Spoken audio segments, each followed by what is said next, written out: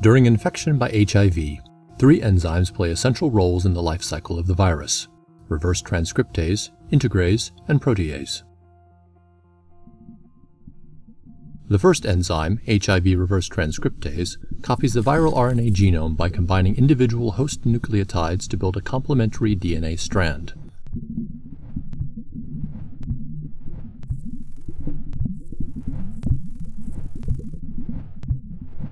When reverse transcriptase finishes this strand, it will replace the original viral RNA with another DNA strand, forming a DNA double helix.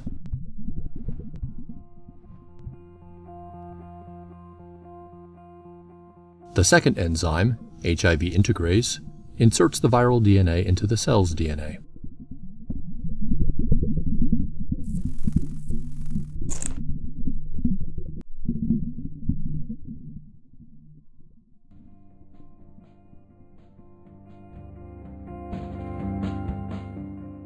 The third enzyme, HIV protease, is needed at the last steps of the viral life cycle to cut the HIV polyprotein into its individual functional parts.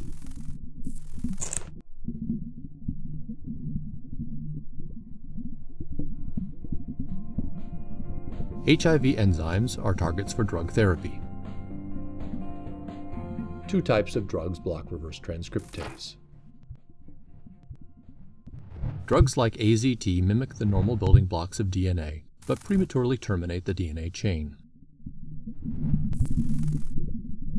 Drugs like nevirapine bind on the backside of reverse transcriptase, distorting the enzyme so that it can no longer perform its DNA-building reaction. Raltegravir binds to 2 magnesium ions in integrase that are essential for the DNA integration reaction.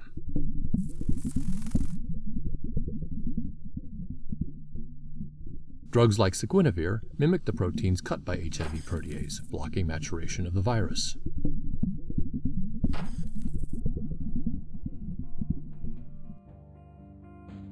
Drug resistance is a major problem for HIV drug therapy. For instance, when patients are treated with drugs that block HIV protease, most of the viruses are destroyed, but rare mutant forms of the virus survive. These mutant viruses make a mutated form of the protease.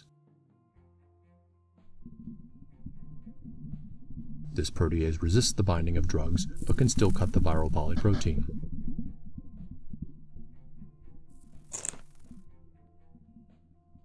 Over many generations, the population of viruses builds up additional mutations that further resist the drug.